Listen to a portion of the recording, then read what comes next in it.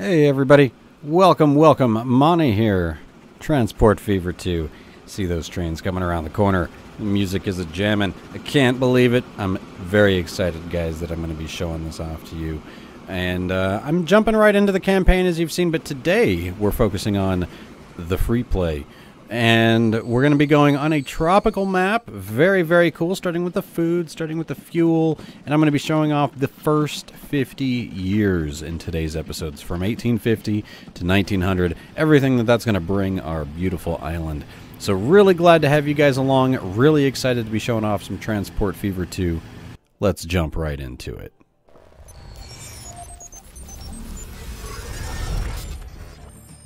Well, here it is, it's finally happened, Transport Fever 2. We've been waiting, I've been waiting ever since they announced it, basically, day in, day out, sleepless nights, when's Transport Fever 2 coming? Anyway, no, it's here, we're checking it out, very, very excited.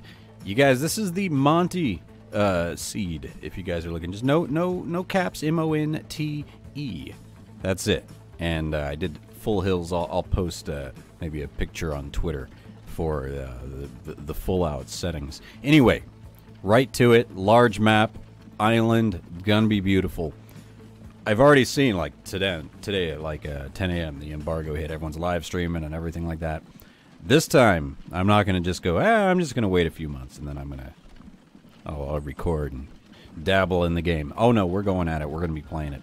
So we're looking at the beautiful island of Monte. It looks fantastic. It's tropical. Like this is all I'm gonna do. Just hang out on the ocean front and hang out at the beach. And who needs buses, trains, and planes and all that when we have a beautiful shore like this? No, things are going well. This episode, guys, what I'm going to be doing is, because this is a beta first play, you guys want to see the gameplay. You guys want to see what things look like.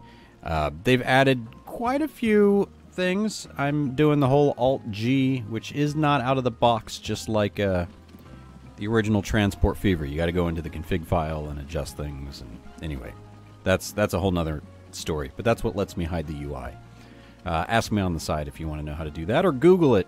Anyway, cranes, we're following them. This is new. Really excited to be showing it off. I'm going to be showing the first 50 years in this episode, so I'm going to be jumping ahead a little bit. But look at these flowing hills with that country music in the background. It's a beautiful thing. Alongside this, I'm going to be doing all the campaign missions, just kind of checking them out, how they're playing in beta, and I'm going to be showing those on the YouTube channel as well. I already have the first 2 missions out and about. Actually, only the first one. The second one's recorded and ready to go. Anyway, really glad to be doing a free play. There's 3 types of climates. There's tropical, which is what we're playing here. There's dry, which is like Grand Canyon. Nice looking stuff there. I did a modded original Train Fever with that. Gonna be doing a map on that. And then on temperate, just the normal map, that's where I'm probably gonna be doing my hard series. Haven't even started it, but anyway, you guys don't want to see cranes. You want to see what's going on. It's 18. I love an 1850 start. There's not a lot you do. Oh, the numbers. They're still here, but guess what? I can still hide them. All new ways to get to. Look at that, contour lines and navigable waters, all that fun stuff. Big major change I've seen. Let's just jump right in. What I'm doing right now is delivering food to Portland. We'll look at how to build lines and all that. I'm sure you guys... This is for folks who know Transport Fever. If not, don't you worry. Got plenty of videos out there that show how to do everything. But already have a line going. We're bringing grain to the food to the town, just like it was in Transport Fever. New icons... Better information. Look at that. Suppliers lets me know where every farm is on the map. Every consumer of bread is on the map. And that brings me to the next point. Each town randomly gets one industry and one commercial demand. It's not like they all demand all the industries. So that's a big change. I don't know how everyone's going to feel about that. But anyway, mods are there. So... I think any way anyone doesn't feel good about anything, there's going to be a mod to change it. I rather enjoy the challenge. Just so you guys know, for the map, I went with low amount of cities, low amount of resources to add an extra fun challenge. So we're going to have to really build out the lines. But it's only 1862 at the moment. All I have done is establish a bread line here in Portland. See, as you can see, there's a city down here in Denton, and it does not require bread. It wants construction materials and tools, and that's going to be hard to do. St. Petersburg is another place where it's at, where I was able to bring food that had a bread demand. Can't bring construction materials to either one of these towns. One thing I'm making sure I am doing in these towns is adding bus lines to do everything I can to help with the town growth. Now the goods, check this out. There is emissions now from the vehicles. So these vehicles dropping goods off in the middle of downtown are creating emission problems for the town, creating a restriction on growth. I love that added feature. If it stays, again, it's beta, not a review. And yeah, so we got these two towns working on out, getting that early cash. That's just where it's going to be. Try to find your food. Everything else, like, for example, construction materials are usually easy. It's just stone. That's all they require, construction materials, just stone. The problem is I have a very low-level supply of stone on this map, and it makes it near impossible to get over here. Nice thing is air freight is going to be a thing. So, a lot of cool things happening, folks. A lot of cool things happening. Let me bring you to the other side of the map, to Port St. Lucie, which I'm calling PSL for now. And this is where we have trains a-rolling. So let me, you saw it on the intro. I love the new little icons that we have for everything going now. Kind of helps to see where everything is. And oh yeah, we don't have any trains on this yet. Fuel. So what I'm gonna do, something that's also really cool, is the Stinky Pete. So we're gonna upgrade him. That's what's happening here. So check this out. I can click on the vehicle here. I can edit the vehicle. And I can remove the old, what do we have on here? Looks like we have an old Russian Class T type. We're going to upgrade it to the 440 General. So I'm going to remove this guy. And we're going to add the General. I'm just going to modify it for 242K. And we're going to release this guy right back onto the total fuel train line. Because that's what's happening in 1862. Upgrades are happening. I love it. The oil has been starting here quite nice. But let's take a beautiful look here. Not at that, but a beautiful up-close look at Stinky Pete in his beautiful brand new 440 General. Oh, that's a beautiful thing. This is what you guys came for. Those train noises and that beautiful smoke. So this is quite the line. I'm loving the tropical feel. I'm telling you, if you guys didn't check out Mission 1 of Chapter 1, it's in the desert. It's in Carson City area, Nevada, in the western United States. Very beautiful canyons. Very excited to be starting a map of that on my own. I'm going to do an extra large map when it comes to the canyon deserts and all that stuff, so we'll see how that does. But very excited here. So we got one train going. I'm going to have some passing loops, get this built out. This is new. Okay, I should talk about this. You guys you've seen crude oil, right? And then it used to be we'd bring crude to a oil refinery. So that's what's different now is the oil refineries don't just make oil and fuel. It just makes the oil. What is it calling it specifically? Oil. Good job. Crude oil to oil.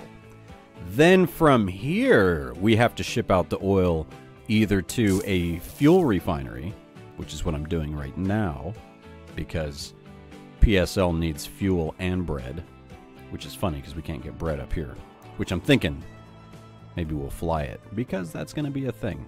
And then look at this. It puts my 2 stone quarries on the entire map, are all the way up here. Nice thing is, yes, it is over here by this construction material plant, but yes, it's on an island, so we'll see. Yeah, so food, fuel, things are going well. Here's a problem: 5 million in debt. I don't like debt. If you guys have seen me play Train Fever, Transport Fever, I like to get out of debt as soon as possible. So now that we're making money, I'm going to try to stop spending money. I'm going to probably go do the laundry or something. Let the game run. Follow the train around a little bit, because again, look at this. I mean, the train is beautiful. This is one of the most beautiful passes we have in the game. Even give you a nice little Alt-G here. Oh, and we're going to autosave. Really? I do love that autosave feature. just got to work out when it happens. Turn that thing off during video gaming recording. But here we go. We're getting that speed going down the hill, and this train is going to train us right into the future, and hopefully out of debt. So you guys hold on tight. We're going to do what we do on Monte Plays Games, and we're going to warp into the future. All right. Welcome, everybody, to the future. That is Transport Fever 2. I mean, the game didn't change. Just time changed. The 4-4 General, though, he's had a good life. You guys don't even know that the good life that the 4-4 General has had. But he made us some good money. Heading back to the depot, and with that in mind, I want to show you something. Remember how we used to have the trains go back to the depot? Plus this vehicle manager. I know it's not totally complete, and again, beta, but I like it. Check this out. I can click on Stinky Pete, and I can go ahead and just replace the selected vehicle while it's out and about. Like a full replacement. So I could say, you know what? Time to go to this 280 Baldwin class 5-6. We're going to add that. We're going to go down here. We're going to add the tank cars of... It doesn't really matter. They both do the same thing, so let's go with the darker tank car here. And instead of going with the 42, let's add another. Let's add another. And I'm going to replace it now right quick as it was still loading. And look at that. There we have it. It's an instant replacement on the line. Oh my goodness, Stinky Pete. You're showing off some wonderful things. And other than that, it's 1873 now. So it wasn't too big of a jump, just a few years. There was really nothing too wrong with the General. We just wanted to get a little bit more power on the line, move a few more crude, and hopefully save up more money. I only have paid off $1 million and get debt-free. And that's what I want to bring you guys back. Because once we're debt-free, it's going to be a little bit less of this. Because again, I think that's always one of those things with Transport Fever is you got to get through that initial hump of those 50 years. Or don't be like me. Don't start in 1850. Start in 1900. You don't have to deal with that much wider variety of vehicles and all that. But I love hitting 1900 debt-free with like a Transport Fever company in place. Which, hold on, by the way, that's a little something new in this game. If I go to my headquarters, that's right, my headquarters. Look at this. You get a little shack that starts out. And I'm pretty... Oh, look at that. It even says... It's really hard to read. I can barely read it. Monte Plays Games Transport. I love it. I love it. So you get a cool little headquarters. You can click on it, and you can relocate it, and shows your company's score and value and how much money I'm spending and how many vehicles I have. And wow, this is actually quite nice to know. I have 4 trams, 53 road vehicles, and one train, which we've seen. Which does make me want to go to St. Petersburg. Those 4 trams, I just built these in, and St. Petersburg is looking mighty fine. Check out the nice top view. Oh my goodness. Road views from above. If that doesn't get your kicks going, I just don't know what does. Okay, too much. Too much money, but I did some little flip arounds for the trams, and here's what's cool. In the town of St. Petersburg, guess what kind of trams we have? None other than the St. Petersburg tram. There it goes right there, looking beautiful. Passing off the Parkview Hotel. It's a great place to stay. Don't mind the rats in the back. They're friendly. They're friendly. It's kind of part of the service, I guess. Anyway, Main Street's doing all right down here in St. Petersburg. It is what it is. It will be what it will be. I love that this guy's hanging out on the top. It is a beautiful day. It is a beautiful day in the neighborhood. Makes me think of trolleys. Haven't actually gone and seen The Good Neighbor or whatever that Mr. Rogers movie is with Tom Hanks. Gobble, gobble. By the way, gobble, gobble. Tomorrow is Thanksgiving. If you're in the United States, happy Thanksgiving. If not, have a great day anyway. It's holiday time. I'm enjoying it. I'm off all week. And, yeah, debt-free. Here's why I want to go debt-free.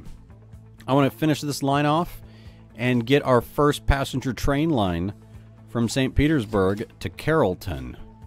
I think that's going to be my plans, and that's going to bring us to time on the episode. But again, I wanted to bring us the first 50 years, show you what's going on. We haven't even gotten to module building on how all that looks. There's so much, like, little tweaks that are different. So let's not start that whole, is this, should Transport Fever just be, and blah, blah, blah. Same kind of thing happened with Train Fever to Transport Fever. I am so happy that these previous games have done so well that's allowed Transport Fever 2 to exist and happen.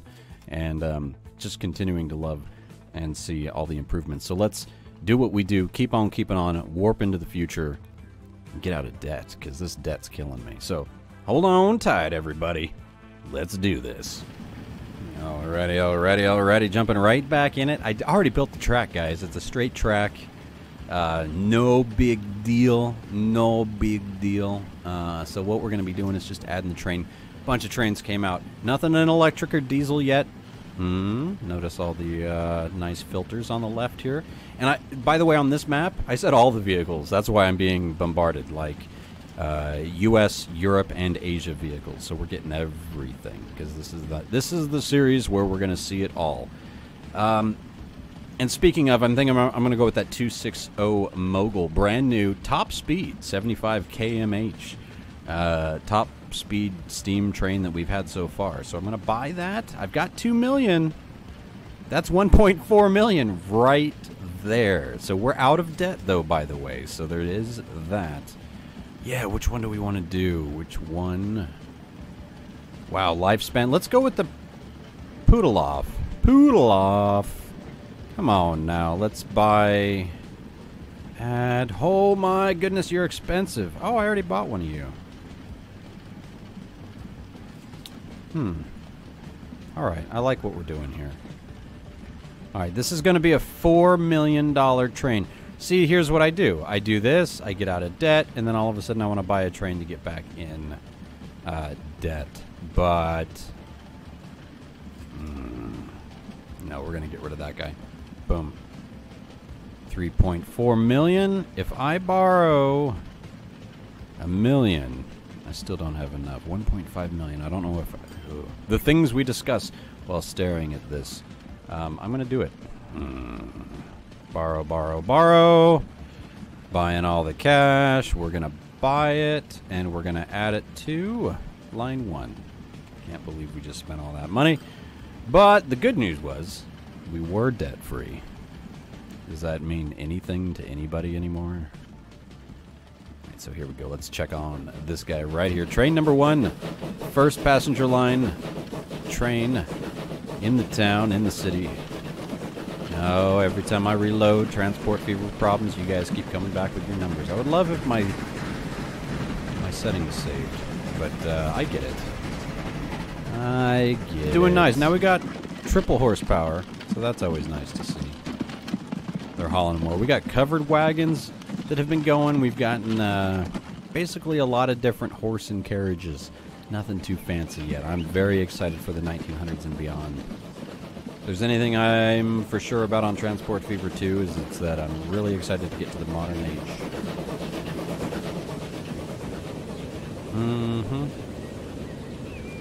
First passenger line. We get out of debt. We put ourselves immediately back in debt, and then probably just bought a line that's going to take away all of our money. Because this train line is like way out in the middle of nowhere. I'm actually hoping that it's going to beef up the use of the tram station and the bus lines connecting the whole town. Because everyone wants to get a taste of Carrollton. Should name it Carlton. Yeah, so that's going well. I do have plans once this gets out of debt. Look at that. We already have people waiting. Lots of people. So let's do good here, Monte. I've been doing so good, my friends. You're going to be so impressed. We're going to go to Carroll to... where is this going? St. Petersburg? Yes, it is. SP, which I've been calling SP. Cooly-doo. Cooly-doo. All right, nice. See, as you can tell, it's quite... For our first passenger line, I mean, it's quite boring. It's very straight. It's very... Yes, it's going to get the job done. That's all I care about. But let's talk about what I'm going to be doing next time, because it's going to be big time, because I know I haven't been building a lot of the lines on camera, but I just wanted to show you the highlights of it. Okay, now that's what we're going here. This is the 1850s to 1900s, and then we're going to slow it down. Smaller chunks, smaller chunks. Portland, I've already built out all the road systems. It's looking quite nice. The smoothing system is still all here. Look at that. You can change textures as well, like the texture tool, depending on what you want on that. So it's not just the heights and stuff. Paint tools are already all here. This is with no mods. It's just here straight out of the box. And assets. I would like some more assets. I'm not going to lie. The benches and the fence in the lamppost, I love it. But, you know, where's the bin? Got to have a bench and a bin. But we're going to move on with that because that's what mods are for, I guess. Pittsburgh is where we're going to be spending our time next episode. I want to get machines going. And luckily, unlike anywhere else on the map, look, I got wood to planks, planks to the machine factory. We're going to have coal and iron to the steel mill and steel mill to the machine factory, which then is enough to make the machines go to Pittsburgh. So I'm loving this right here. And then I also have this extra forest, but I'm going to use this forest to start. I already have all the roads. I'm going to add all the depots, and then we'll add, hopefully, the next layer of trucks. I want to get away from this horse-drawn carriage stuff and kind of go from there. But look how just... It's so fantastic looking. And the city growth is real. I mean, it's already happening here. Nice little house on the edge. This is the main town where we've been supplying fuel. Passenger circles all the way around. Portland's all square. This place is nice and circly. So I'm loving it, guys. Transport Fever 2. Let me know in the comments more of exactly what you'd like to see, because I'm just happy that I get to show this off to you fine folks. I'll play it how I want to play it whenever I can go play it later. Right now, I want to be showing off what you guys want to see. So let me know in the comments. I hope you guys enjoyed what you got kind of a taster of today for the free game mode. Remember, there's a map editor, there's a 3-chapter campaign, and each chapter has at least, I think, 6 missions each. So keep an eye out for those episodes. I'm going to go record mission number 3 right after this, hopefully later tonight, if it all goes well. But have a great holiday weekend, and you guys keep on keeping on. Have a great day. Peace.